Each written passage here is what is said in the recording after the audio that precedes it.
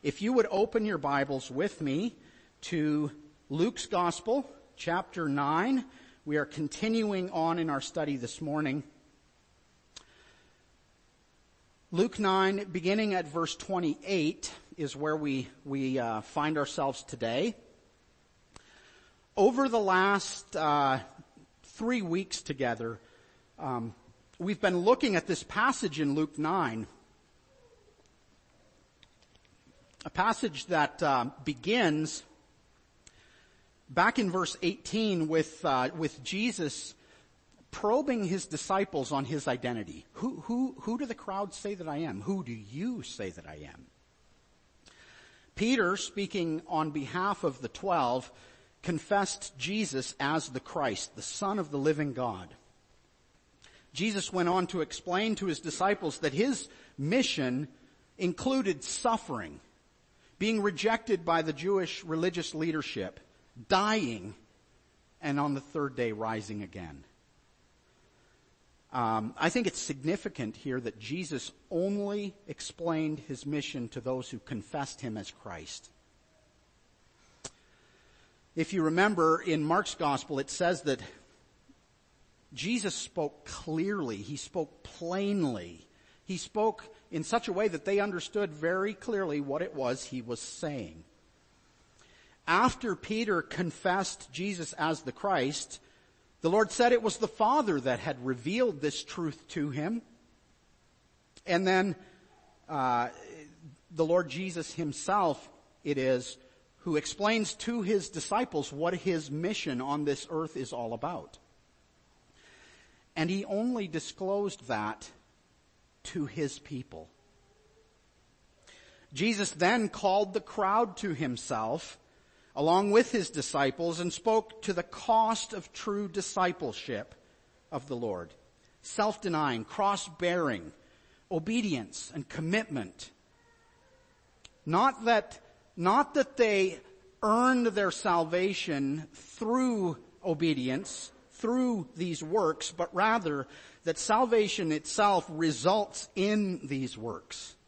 Self-denial, cross-bearing, and following are the product of understanding who Jesus Christ is and understanding what it is he has done that saved us. And if one sees these truths, who would not want to follow him? Who would not choose to follow? We took this apart last week, and we saw that all of us as Christians are called to carry the cross, and that daily. We are called to die to self. We are called to die to sin, to die to the world, to die to pride, to die to self-righteousness. On the cross, our Lord Jesus Christ died in our place, and the world has been crucified to us, and we to the world. Jesus flips our worldview on its head, really, when he says, whoever would save his life will lose it. And whoever loses his life for my sake will save it. Jesus is speaking of that pearl of immeasurable value and worth. It's worth everything. It's worth the entirety of your life to acquire. For what does it profit a man if he gains the whole world and loses or forfeits himself? In other words, you and I, we need to be sure that the things that we are living for don't cost our very selves, our very soul. In Matthew chapter 10, Jesus tells his followers, those that he has chosen to send into the world as his messengers to proclaim the kingdom. He says this, Matthew chapter 10, verse 26. So have no fear of them, for nothing is covered that will not be revealed, or hidden that will not be known. What I tell you in the dark, say in the light, and what you hear whispered, proclaim on the housetops. Do not fear those who kill the body, but cannot kill the soul. Rather, fear him who can destroy both soul and body in hell. Are not 2 sparrows sold for a penny? and not one of them will fall to the ground apart from your Father, but even the hairs of your head are numbered. Fear not, therefore. You are of more value than many sparrows. So everyone who acknowledges me before men, I also will acknowledge before my Father who is in heaven. But whoever denies me before men, I also will deny before my Father who is in heaven. That is a very relevant passage for us, for the passage that we've been studying in the last couple of weeks, because it basically echoes Jesus' words found in Luke 9, verse 26, when Jesus said, "For whoever is ashamed of me and of my words, of him will the Son of Man be ashamed when he comes in his glory and the glory of the Father and of the holy angels." In other words, to be ashamed of him is to refuse to carry your cross. To be ashamed of him is to reject self-denial as the path to follow. To fear men and what they might think of you or do to you if you're found to follow Christ. The true disciple has a healthy fear of God that eclipses all other fears. And if God is for you, why would you be terrified of men? If God is for you, who can be against you? So live for him. We ended last with verse 27 of Luke 9. I read it and I didn't speak to it at all. And I had one inquisitive listener who came to me and approached me afterwards and called me on that and said, "Wait a minute, you said you were going to cover, and you never said one word about that verse." I was absolutely thrilled, by the way, that somebody picked up on that and called me on it. There is a reason for it, however. Verse 27 of last week's passage was spoken during the very same conversation that we spoke of last week, so it needed to be connected with that teaching. Yet, verse 27 really has more to do with the passage that we're going to read today. I would say that in the closing statement of that passage, Jesus is pointing to what we see happen here in verses 28 through 36, the transfiguration of our Lord. In verse 27, Jesus said, "But I tell you truly, there are some standing here who will not taste death until they see the kingdom of God." Some have connected that statement with the disciples seeing the resurrection of Christ, watching the ascension of Christ, seeing the church begin, seeing the word of God spread throughout the nation of Israel and beyond. Remember, Jesus is speaking here at this point to both his disciples and the crowd. So the question is, did some of those folks who were listening, hearing that, did they witness some of those things? Of course they did. Yes. But I think if we continue reading, we see that Luke actually connects the previous events with what we see happen today. Even though that they're not said in the same conversation, they're not even said on the same day, but Luke makes sure that we do see there's a connection between that passage and today's passage. And I would argue that this is the fulfillment of the promise that some would see the kingdom of God before they taste death. So let's just read through our passage together and glean what we can from it. Luke 9, beginning at verse 28. Now about 8 days after these sayings, he took with him Peter and John and James and went up on the mountain to pray. And as he was praying, the appearance of his face was altered, and his clothing became dazzling white. And behold, 2 men were talking with him, Moses and Elijah, who appeared in glory and spoke of his departure, which he was about to accomplish at Jerusalem. Now Peter and those who were with him were heavy with sleep. But when they became fully awake, they saw his glory and the 2 men who stood with him. And as the men were parting from him, Peter said to Jesus, "Master, it is good that we are here. Let us make 3 tents. One for you, and one for Moses, and one for Elijah," not knowing what he said. As he was saying these things, a cloud came and overshadowed them. And they were afraid as they entered the cloud. And a voice came out of the cloud saying, "This is my Son, my chosen one. Listen to him." When the voice had spoken, Jesus was found alone. And they kept silent and told no one in those days anything of what they had seen. Let's pray. Father, what a glorious text we look at this morning, the truth of your word. Father, open our eyes and ears to hear and see what you would have us to see here in this passage.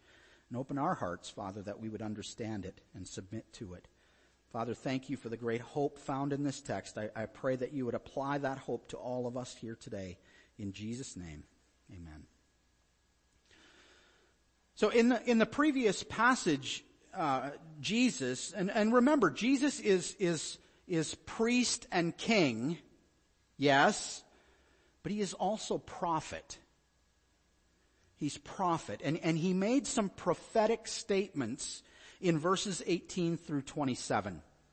He told his disciples that he was to be rejected, suffer, die, rise again. None of that had happened yet at this point. That was prophecy. It was all future events being disclosed for those who confessed him as Christ.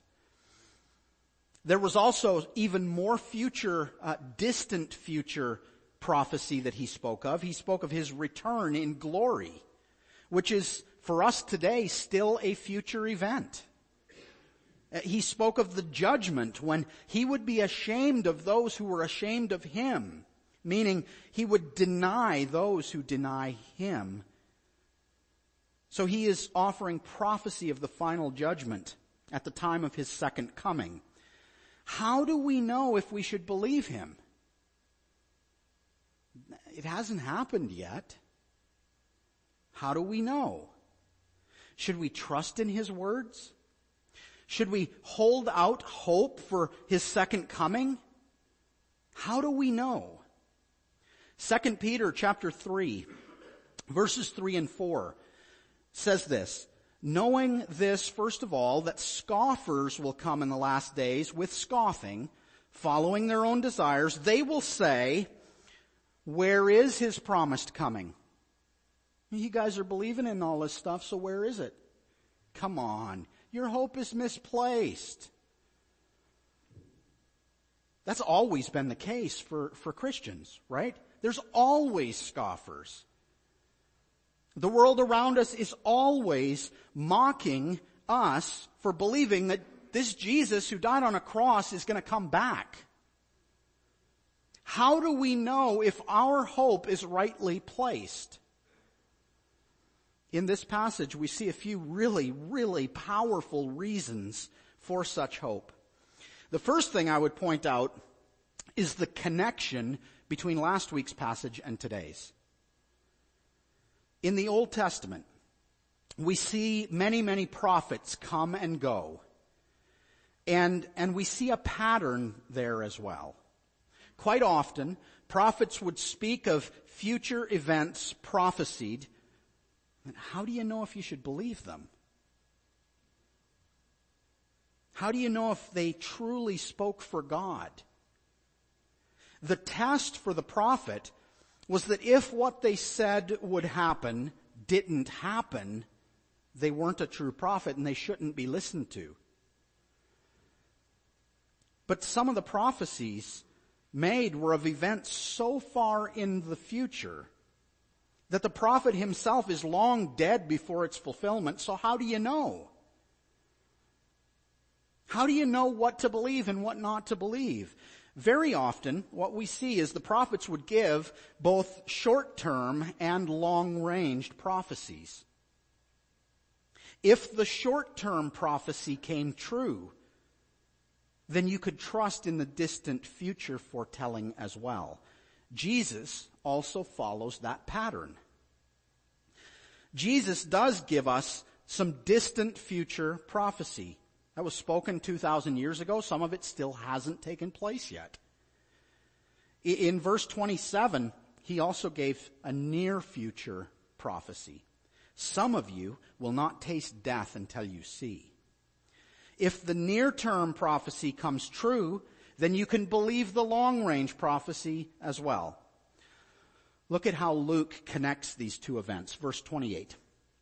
Now, about 8 days after these sayings, you see, Luke wants us to understand this is still connected to these sayings.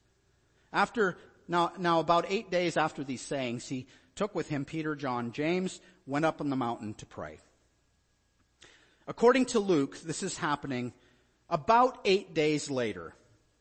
Once again, we find this event recorded for us in Mark's Gospel and also in Matthew's Gospel. We need to pay attention to the details they give us because they help fill in the picture here a little bit. And if we do that, if we turn to Mark and Matthew's account of this very same event, we notice in the very first words we have a huge problem. You see, Matthew and Mark both say 6 days after. Look, if we can't trust them to even know how to count days, I mean, they don't even know how to count up to 8, how can we trust anything they wrote? Right? This proves the Bible cannot be trusted, right? Well, let's slow down and let's consider. It was quite common in the Jewish culture of the time, when accounting for the number of days between events, to disclose, to discount the day on which an event happened, and if you were accounting for time in between two events, you would discount the day it happened and the day that the future event happened. And in between, you would have 6 days. Matthew and Mark are proven correct. However, Luke is not writing to a Jewish audience. He's writing to a Gentile audience, predominantly Gentile audience. And the Gentiles would include both the day on which the event happened and the day the next event happened. So what do you have? 8 days. It's really not that difficult to account for the differences between the two accounts. Jesus takes Peter, John, James. They go up on the mountain with him. Now, I know I've mentioned this in the past before, but we see this in the gospel accounts that of the people following Jesus, there are some who have a closer relationship to him than others. We see the great multitudes, and yet out of the great multitudes, we see the 70. And they're closer to Jesus. And then out of the 70, we see the 12, and they're closer to Jesus yet. And out of the 12, there are the 3, Peter, James, and John. And they are even closer to Jesus than all of the rest of the 12. These 3 were the only 3 present for 3 events, 3 really significant events in Jesus' ministry. The raising of Jairus' daughter, the event we see today, and the prayer offered in the Garden of Gethsemane.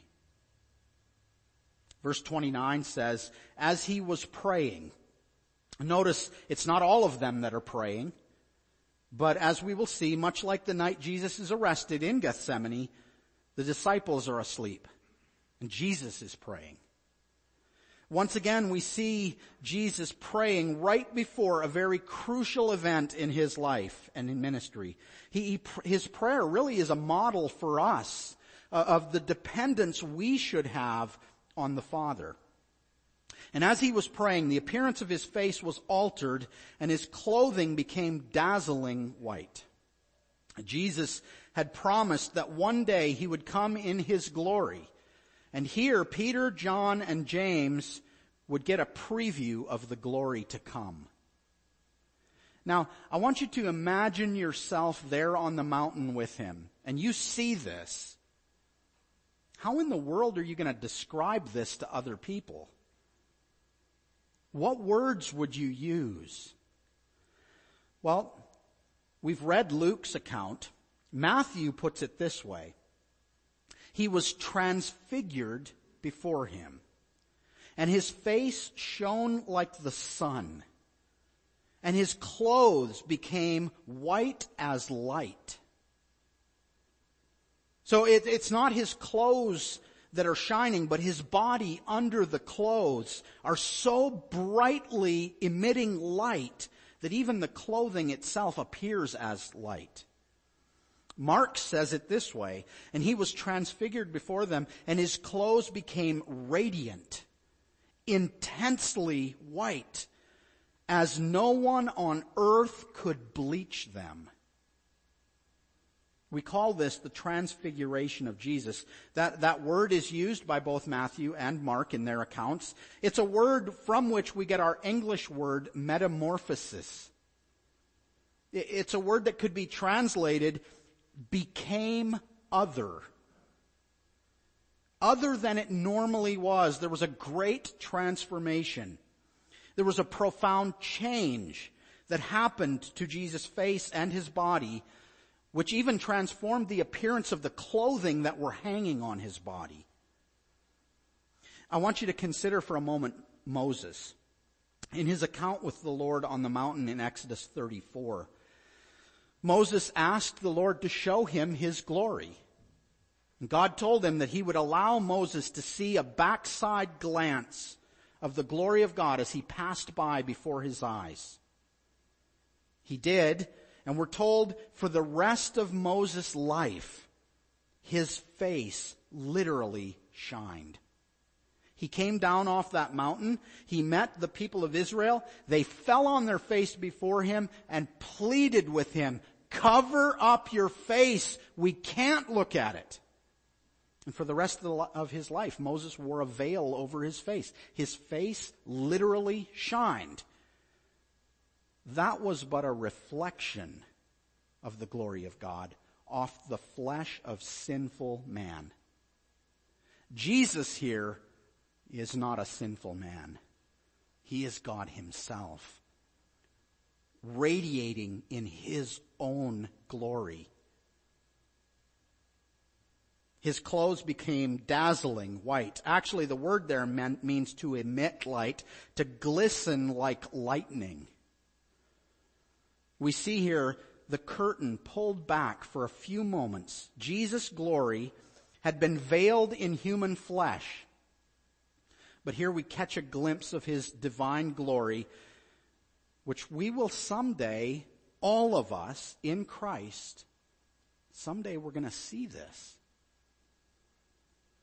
This is a preview for the 3 disciples who are there. It's a preview that's recorded for us who are in Christ. And one day all of his disciples will see the glory of our Lord. Verse 30, and behold, 2 men were talking with him, Moses and Elijah, who appeared in glory and spoke of his departure, which he was about to accomplish at Jerusalem. Neither Mark or Matthew mention anything about the appearance of Moses or Elijah. Nothing at all, other than the fact that they were there. Luke just says they appeared in glory, but he certainly doesn't give us the impression here that they're shining and emitting light like Jesus is. What's the significance of Moses and Elijah? Well, a few things, I think. First of all, these are the greatest of the Old Testament prophets, both of whom testified to the Messiah's coming. They would also together represent all of Scripture. When Jews spoke of the law, remember the law came through Moses, and the prophets, well, Elijah here represents the greatest of the prophets. So the law and the prophets, this is representing for us all of the Word of God. And they're there bearing witness to the glory of Christ. I think that's significant for us, that for you and I, all of the testimony of the Word of God bears witness to the glory of Christ. These represent the complete Word of God given to man. Notice these were recognized men as well, which tells us something of the bodies in which they came in. They were in the bodies of men. Both of these men, when they lived on this earth, experienced very unusual exits from this world. Moses was denied entry by God into the promised land due to his sin. And yet we're told in the book of Jude that Michael the archangel and Satan fought over his body. Deuteronomy, I think it's chapter 34, tells of God burying Moses' body in such a way that his body would never be found. That's very unusual. Elijah, on the other hand, is a man that never actually tasted death. He was taken out of this world while he was still alive. I think that's important for us as well, because I would say these two men represent two types of followers of Jesus Christ. Some, most, like Moses, will experience death. We're going to die and be raised to new life on the other side of the grave. And some will be found alive and caught up in the air with Christ when he comes, just as 1 Thessalonians 4 tells us. We also see here the great hope that we have when we depart from this world.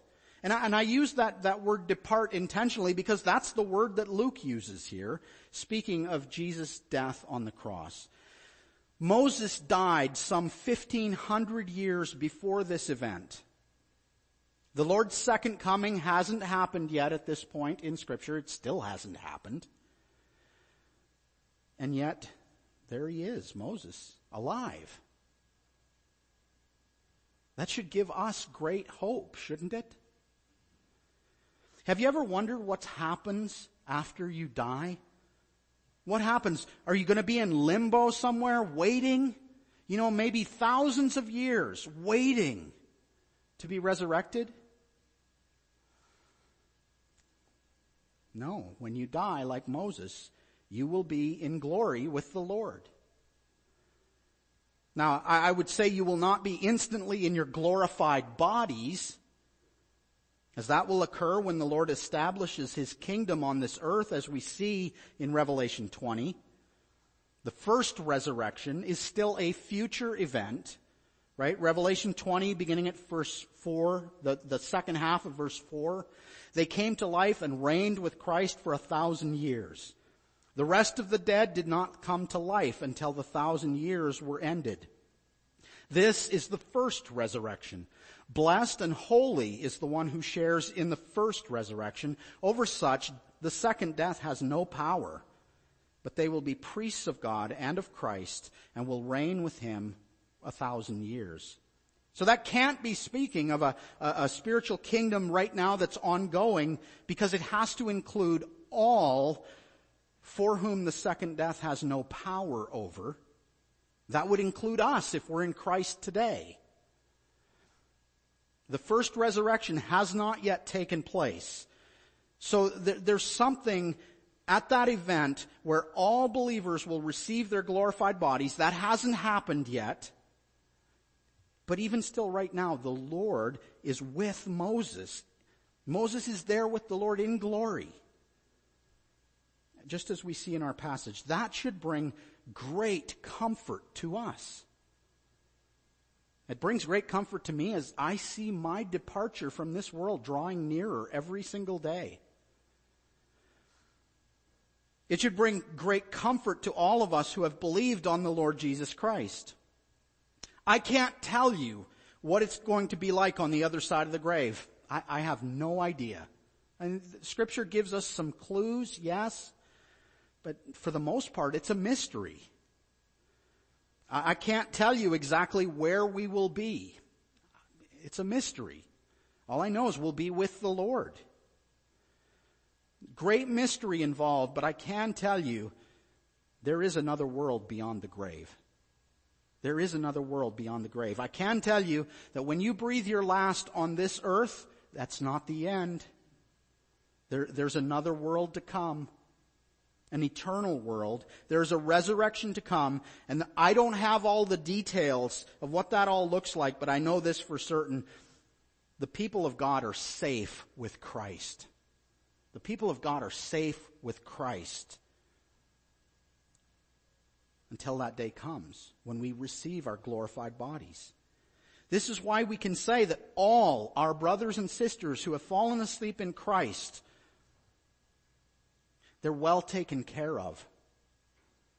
They're well taken care of. They have gone on ahead of us, and they are with the Lord. It is the reason that Paul tells us in 1 Thessalonians 4 that we don't grieve like others who have no hope. We don't grieve like others when our loved ones pass away, because we have hope. And our hope extends to beyond the grave. It tells us that Elijah and Moses here in our passage spoke with Jesus about his departure that he was about to accomplish in Jerusalem. Oh, in glory, how they must make much of the finished work of Christ.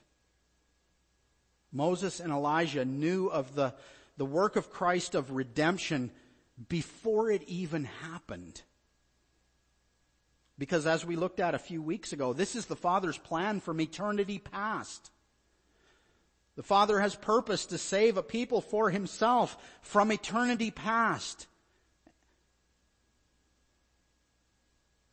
And he is the Lord who works all things according to his good will and pleasure. The word used here is the word departure. It's one that would literally be translated as exodus, exit. Of course, we're talking about Jesus' death here.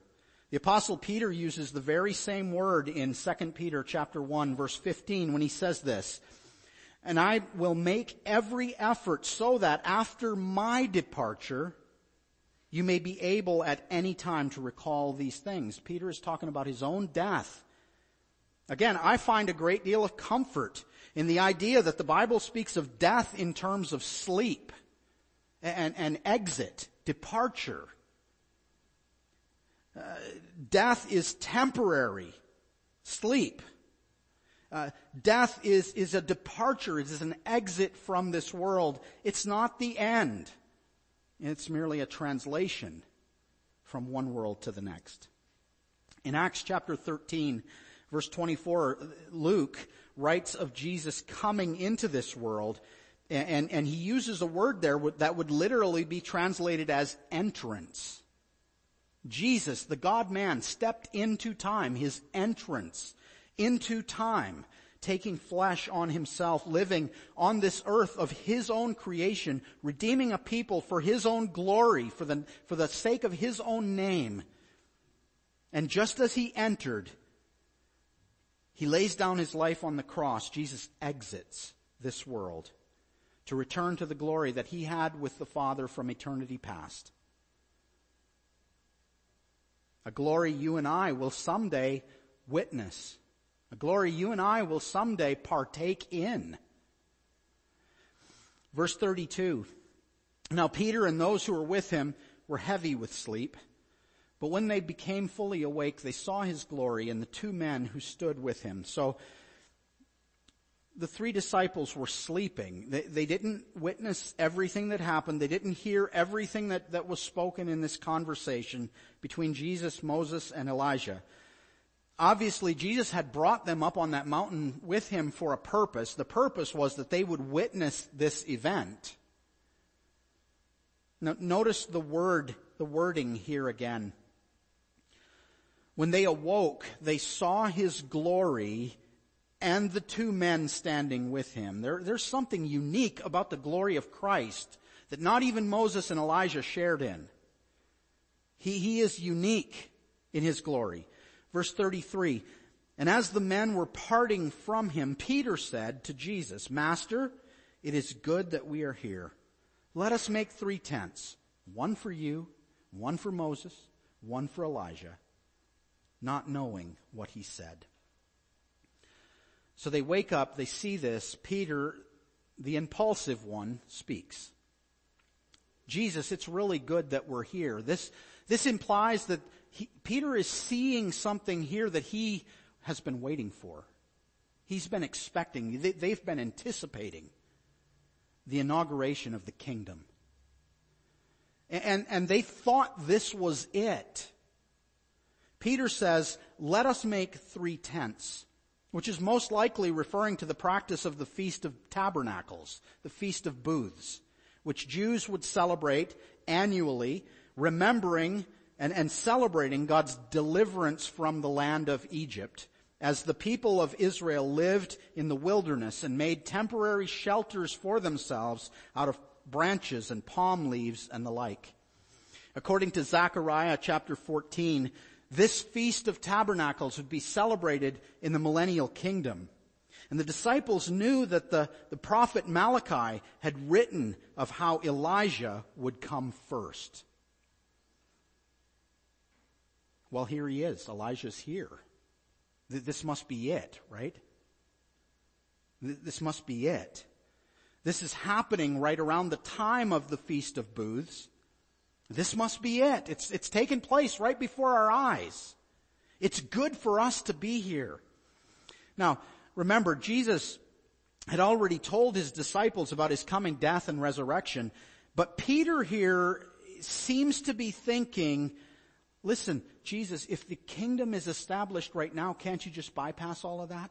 Can't you just skip right over the cross? No need to go there. Let's just start the kingdom right now.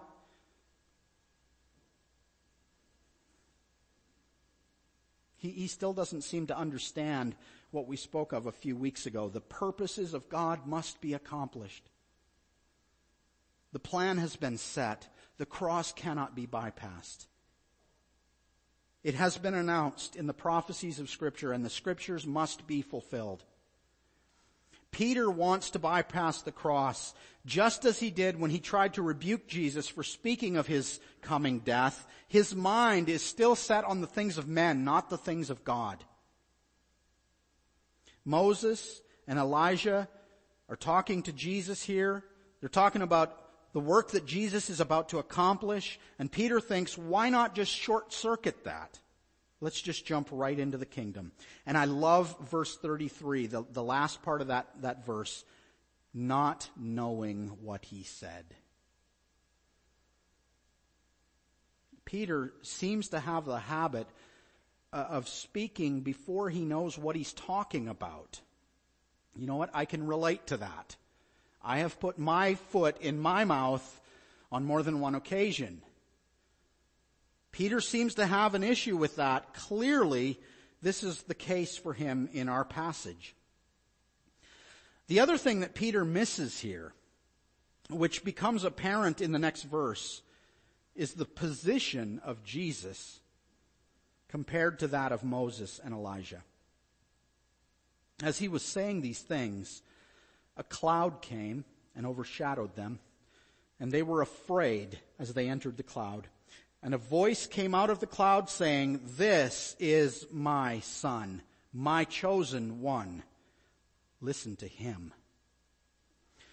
Peter seems to see Jesus as being kind of on the same level as these two.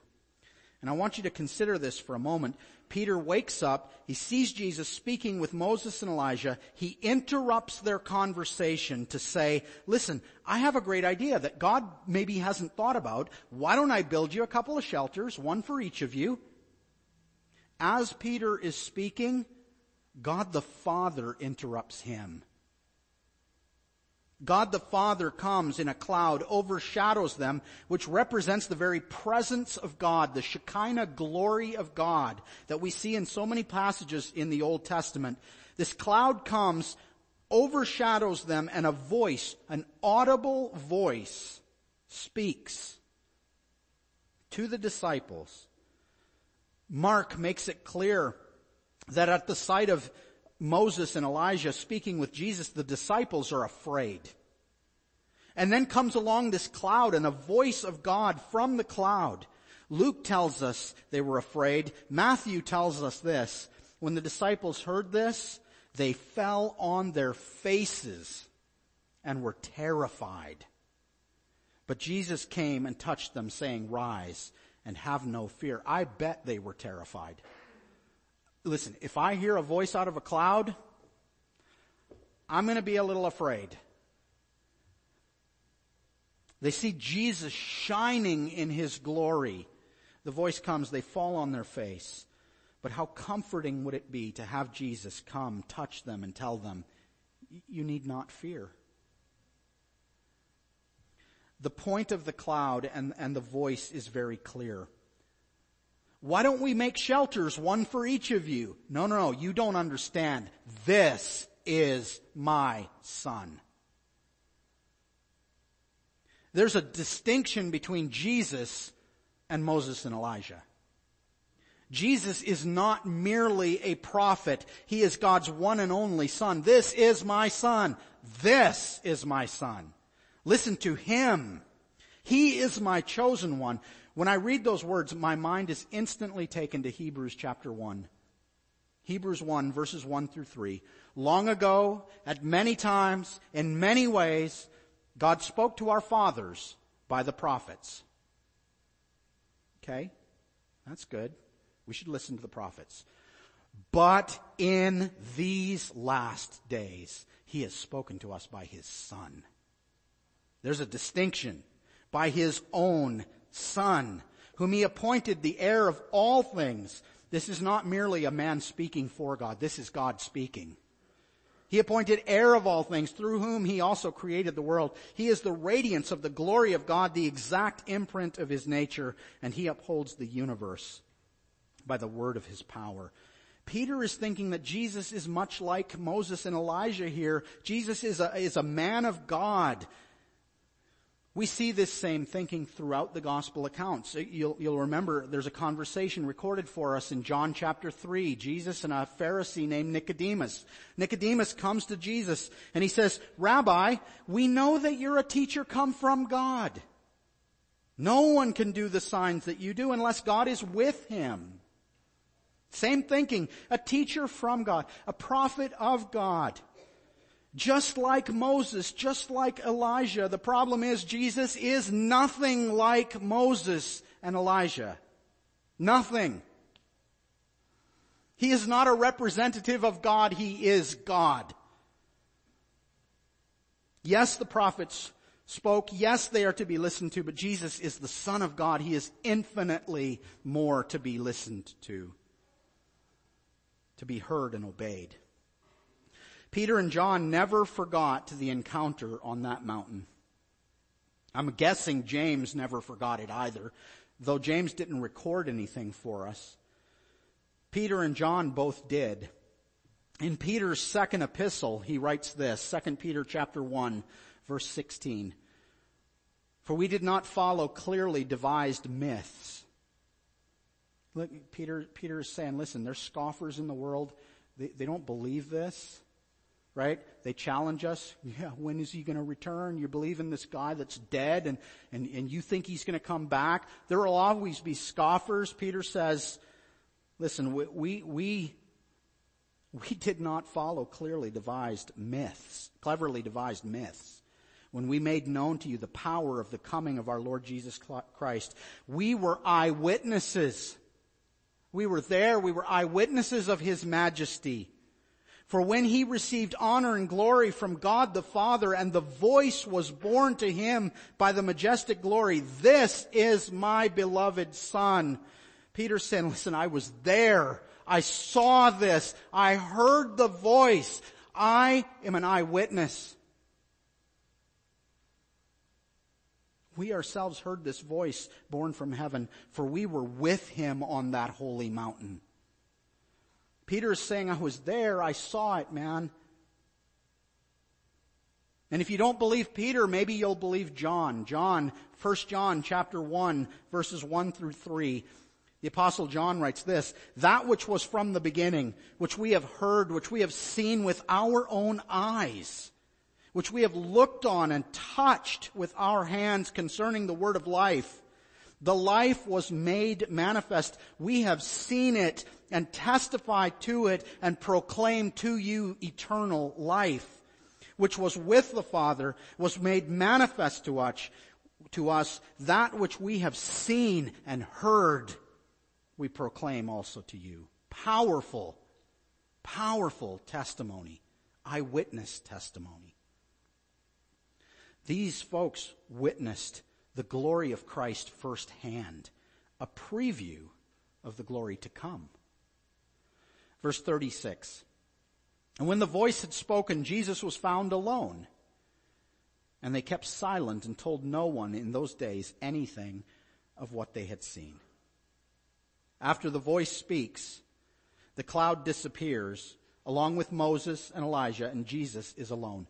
This is my son. This is my son. He is in a class all by himself. The disciples kept what they had seen to themselves. Some people would say, come on, really? Like they see this, they hear a voice, they keep it to themselves? That's crazy. Who would do that? I would be telling everybody I knew. Well, a couple of things here. Number one, if you told anybody, would they actually believe you? They'd probably think you're nuts, right? So you probably would keep it to yourself out of the fear of men. Second thing, in Matthew's gospel, Jesus says to his disciples, tell no one the vision until the Son of Man is raised from the dead. Listen, this guy was just shining in light that is not available on this earth. They're afraid of Jesus. And he just said, do not tell anyone. I would keep my mouth shut if I saw that. And he told me, don't tell anyone. Just 8 days before the event, Jesus had been teaching his disciples about his coming departure, his atoning work on the cross, the Lamb of God who would take away the sins of the world. Jesus also told them the cost of following him was very high, but it was only temporary. And the final result is glory. Here we see those very same disciples, at least some of them, just as Jesus promised in last week's text, being exposed to a glimpse of the glory of God, the glory to come. Proof there's life after death in God. Let me just conclude today's message reading for you the words of J.C. Ryle once again. Ryle, in his commentary on Luke, wrote these words, and I thought these would be really helpful for each of you to hear. He says this: let us take comfort in the thought that there are good things laid up in store for all true Christians, which shall make ample amends for the afflictions of this present time. Now is the season for cross carrying and sharing in our Savior's humiliation. The crown, the kingdom, the glory are all yet to come. Christ and his people are now, like David in the cave of Adullam, despised, lightly esteemed by the world. There seems no form or comeliness in him or in his service. But the hour comes and will soon be here when Christ shall take to himself his great power and reign, and put down every enemy under his feet. And then the glory which was first seen for a few moments by the 3 witnesses on the Mount of Transfiguration shall be seen by the whole world and never hidden again to all eternity. Let's pray. Father, thank you so much for the truth of your word. Thank you for the eyewitness testimony that we have of Jesus Christ, his glory being revealed for us. Father, thank you for the preview of the glory to come for all who are in Christ. Thank you, Father, for revealing to us there is life after the grave. Thank you, Father, for revealing to us that life after the grave is as soon as we die, as soon as we depart from this world, we get to be with the Lord. Thank you, Father. Thank you for the great hope that we have in the gospel of Jesus Christ. Father, as we come and we think of Jesus' death on the cross now at this time, and as we celebrate communion and partake in communion together as a body of believers, Father, let us think of the hope we have in Christ. We pray this for your honor and your glory. In Jesus' name, amen.